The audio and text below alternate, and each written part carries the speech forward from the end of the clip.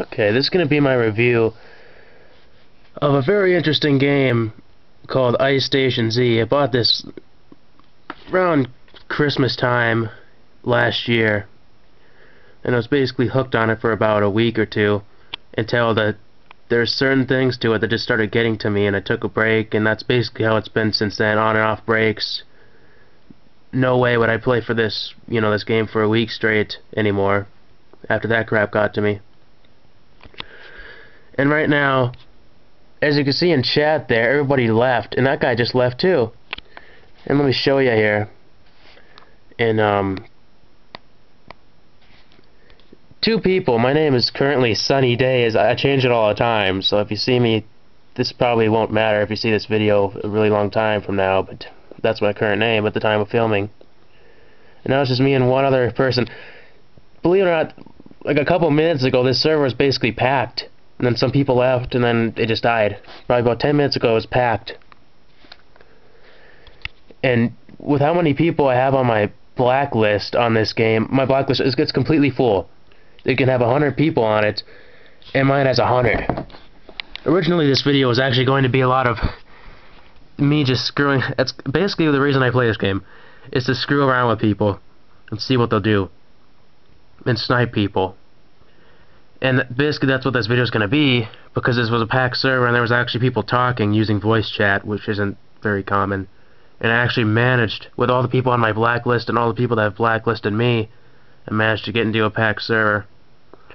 But the server just died, which is kind of what pisses me off about this game too, is all of a sudden it's kind of like a monkey see, monkey do thing. And that happens on other games too, such as Battle Miner Z, which I posted a video for recently, where one person leaves and the people see in chat that they left, and then they'll leave too, and then people see that and they'll leave, and it's just like a constant chain of people leaving. So anyway, this game, don't really have to go into the specifics. There's plenty of videos, you got your stuff here and stuff. I'm not really going to go into specifics about the game functions and stuff, because there's plenty of other people that have covered that. I'm just going to leave this server by basically, there's a glitch you can do if you don't click, start and go to your options, and you just leave the server by pressing home on your 3DS and then closing the software. It basically, you can leave without saving, and even if you die and stuff, it won't save. So you basically, once you rejoin the server and everything, rejoin the game, you can stay exactly where you was. You got all your inventory, you never died. And that's what I do, and that's what so many other people do. It's an exploit that, you can't really fix that. You can't prevent people from doing that. Go to multiplayer here.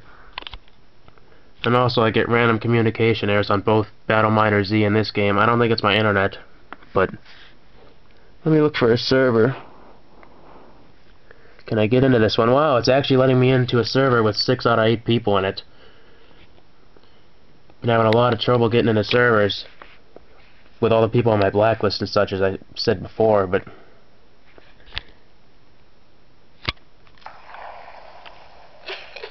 people are talking actually.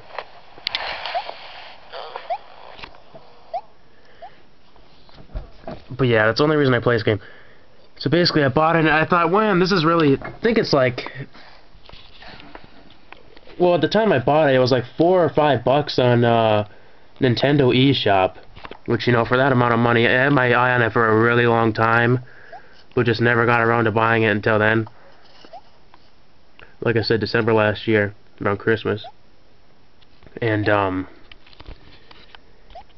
so basically I bought it, I binge played it just constantly for about a week. It was so, the fact that what you could do in this game, for that much amount of money, you'd expect, you wouldn't expect much, but this game actually gives you quite a bit. Of course, there's a lot of downsides to it.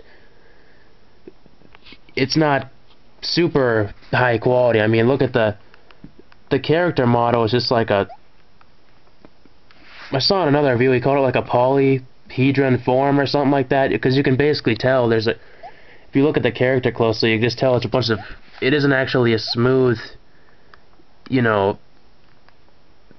there's seams and crap, and it's like creases, and it's not very super well done, but for the money, can you complain? And the answer to that is probably yes, actually, because there's a lot of things wrong with this game. The main thing is hacker prevention, which I'm sure you can do some stuff to prevent that. And that's the main problem I have with this game that burned me out on it, is hackers. Blacklisting is also, if you don't know what that is, you have this list. I guess I've shown it to you here. Here's my list. Tap an ID to remove it from your blacklist. These are basically... Oh, no. These are basically people that you can't join a server if they're in it. My list is so full. And if they're in a server, you can't join it. So basically, all these people you'll never interact with again on this game if they're on your blacklist. That's basically what that is. And that's another problem I kind of have. It's kind of an overpowered system in that you can block anybody and crap, but at the same time it's useful. You know, if somebody's being a jerk, which you'll run into a lot of them on this game, and basically any game in general, but I don't know if it's just this especially, run into a lot of jerks. But, I don't know, it's almost as if there could be a better system. But whatever it is, I'll try to think of something. I might put it in the description if I can think of it when I upload the video. But next I have to go into the fact that people on here, they're really... The way everybody has their own style of playing a game, and basically mine is avoid direct combat. Because if you can't aim really good, and if you don't use all these certain strategies that everybody else uses, they do a thing. If you hit X here, you basically kind of lay on the ground, and people use that for some reason. They use that as a strategy when they're doing 1v1 combat, PvP. It's like they lay on the ground and they shoot players using that. Maybe you can miss it's harder to hit you, maybe. It's kind of, and you can, if you're running away from a sniper, you can kind of dodge their shots. I can see how it's useful in that, but it's kind of annoying. But that's a strategy people use, and that's why one of the reasons I avoid direct combat in this game. And it's the fact that everybody has all the most powerful weapons in the game that you can get. There's weapons, I think it's the Arctic variety of weapons. There's hunting, Arctic, and there's a couple different varieties of weapons. The ones I got here, I have the most powerful weapons and stuff, but I choose not to use them basically because they're overused, and it's like, why not try something different? I use a double barrel shotgun instead of the Arctic one, just because I think it's like with a fully armored player, it's like a 3-hit kill, relatively close range with that. And with a Arctic shotgun, I don't know. They're pretty good too, but everybody uses their own guns. Everybody's individual. That's basically my preference, yeah. But my playing preference is avoid direct combat, and people, they really don't like that. After playing this game for so long, I've learned that people, what I like to do on this game is basically jump. If I can get in a server, it's just, I'm spawning right now, I'm at the church. If you know where that location is, I'm at the church right now. That's where my spawn point is. I go here and I'm relatively close to GB, which in case you don't know what that is, that's called the Gray Base. That's basically where everybody meets to fight, where there's always supplies, where there's always hackers, Basically instant death if you're a stranger to these people. That's another problem I have with the game, is everybody has a kill-on-sight mentality.